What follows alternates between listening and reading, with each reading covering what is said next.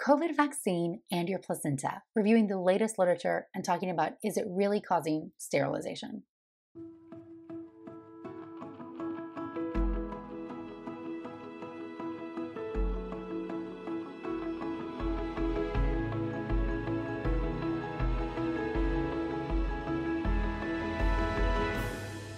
Hey friends, I am Dr. Natalie Crawford. I am a board-certified reproductive endocrinologist and infertility physician, and I have this YouTube channel to educate you about your body and your fertility. So subscribe right here if you want to follow along. Today I am talking about hot off the press research looking at COVID vaccine and your placenta. And the reason why this is so important is there was that Facebook post that went viral, and I did a video about it, talking about Sensation 1 and how the vaccine was going to cause your bodies to make antibodies that were going to attack your placenta, and that if you got the vaccine, it would harm your placenta, causing you to have pregnancy problems or not be able to get pregnant in the future. That was made up. So this is going to be a quick review of a study published in the Green Journal. The Green Journal is the premier journal for OBGYN. It's the Journal of American Obstetrics and Gynecology. It is very good quality research. Severe acute respiratory syndrome, coronavirus 2, SARS-CoV-2, vaccination in pregnancy, measures of immunity and placental histopathology. That is what we are going over today. The reason why some of this villainizing of vaccines is so harmful is that we do have really good data showing that COVID infection is serious in pregnant women. So when you look at placentas of women who've had a COVID infection, we are seeing decidual arteriopathy, fetal vascular malperfusion, chronic histocytic enterovillositis. So in this study, researchers were looking to see if those changes seen with a COVID infection were also seen in women who got the COVID vaccine. And if that mechanism is the same as producing an antibody to a spike protein that's similar to the placenta, you would think you'd have the same mechanism of inflammation or placental infarct in women who got the vaccine as you might see in women who had a COVID infection. So this study was done out of Northwestern University and looked at pregnant women who received the COVID vaccine between January to April of 21 who delivered. And it is comparing the control group to women who were pregnant and did not get the vaccine. Both groups did not have COVID infection. So if you had history of COVID infection, you were excluded from this study. So in this study, we had 84 pregnant women who received the vaccine and 116 in the control group who did not receive the vaccine. When we look at table 1, we're trying to assess if there's any population-based differences.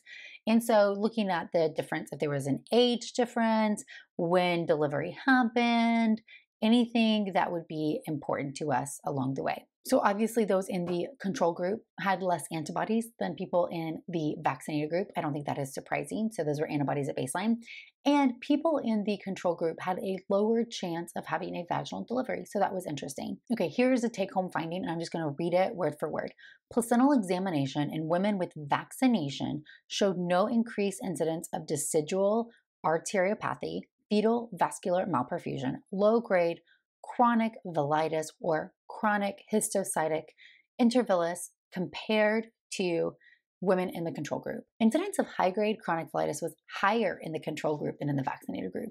So if somebody is going to sit here and tell us that in pregnant people who get the vaccine, that the vaccine is causing an antibody to the spike protein, and that spike protein is going to go and attack your placenta and hurt your baby or harm your baby, that's false. So here's evidence right here showing that there were no incidents of placental changes. And all those changes I listed, they looked at them under a microscope. So the placenta was examined, histology is tissue segments, and showed no increased incidence, and if anything, a lower chance of having chronic inflammation, which is velitis, than in the control group.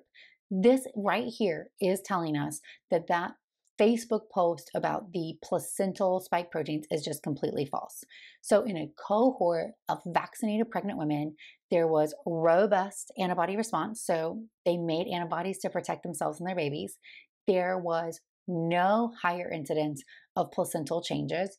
And if anything, they had a lower chance of chronic changes, and they had a higher chance of vaginal delivery, things that as OBGYNs we usually view as goals of labor. So one of the discussion point summaries of this article, there was no evidence of vaccine-triggered breakdown in maternal immunologic tolerance to the fetus.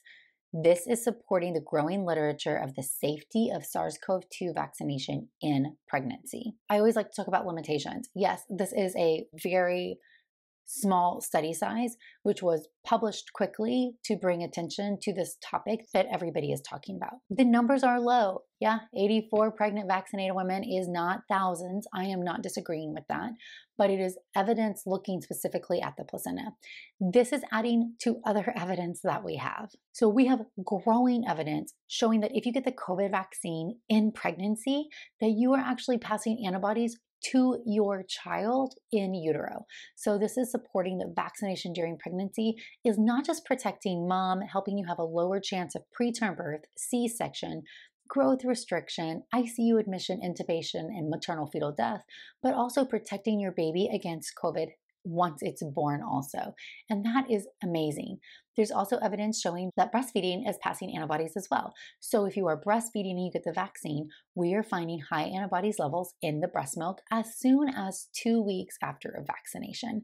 So this is further evidence showing us that the vaccine not only appears safe, but it's also appearing beneficial for pregnant women. When we look at vaccination in pregnancy, we have not seen a higher rate of complications. Specifically, when we look at miscarriage and stillbirth, two things that we are always really concerned about, we are not seeing any higher incidence of those in women who got the vaccine and either conceived immediately or who were early pregnant than women who did not. And yet we know that COVID infection causes severe maternal morbidity and mortality. Pregnant women are a high-risk group. They are more likely to get severely ill. And as we are working to control this pandemic, if you are pregnant, growing evidence is showing that getting the vaccine is the best thing you can do for your baby. And you should be able to do so with this evidence behind you telling you that it's not going to cause harm. I'm really upset that there have been so many rumors about the COVID vaccine going around, prying on women's health. Yeah, it's normal that if somebody's telling you something's going to hurt your pregnancy, your future fertility, then you should be concerned about it. I agree. However, when people are using these things to manipulate women's health as a political tool, I am not okay with it, and I am so over it. So this is why getting studies out quickly, reviewing the literature is super important. This study is linked in the show notes, as are some of the other ones that I mentioned. I also have a link to an article that I contributed in the Skim, answering some of your top questions about COVID vaccination and impact on periods, impact on fertility. And I answered some of these questions over on CNN also. And so this is information that I am working so hard to get out to everybody. I gotta be honest, a lot of people don't like to hear it, and that's okay. Talking about controversial topics that are important is essential if we truly want to be advocates for education and help people be empowered to make the decision that's right for them. I don't care what decision you make. I mean, of course, I wish everybody would get vaccinated and we could put this pandemic behind us, but truly, I believe in autonomy and shared decision making. That means it's your choice. What I don't want is Aunt Jill or Karen on Facebook or some bully feeding you false information that is the reason that you don't protect yourself and then something tragic happens. So please take the time to educate yourself, make the decision that's right for you. I'm a fertility doctor. If the COVID vaccination made it so that nobody could be pregnant or everybody lost their babies, or that my embryos that my patients have worked so hard to get could not implant into these bodies, we would not do it. I would easily say, hold off, need more information. But that is part of our job as physicians, is to do the best with the information that we have so that we can take the best care of our patients. As an IVF doctor, we make our patients come off of everything. We make them come off all medications. You can't drink alcohol. You have to limit your caffeine. You can't smoke weed. We are like super OCD about controlling the environment. And what the evidence shows us is that the risk of the vaccine is much lower than the risk of COVID. And really what we're here for is to get you a healthy baby in your arms. As always, I would love it if you would subscribe to the channel. You can follow along on Instagram at Natalie Crawford MD, or you can listen to the As a Woman podcast for more in-depth fertility education. Thanks, friends.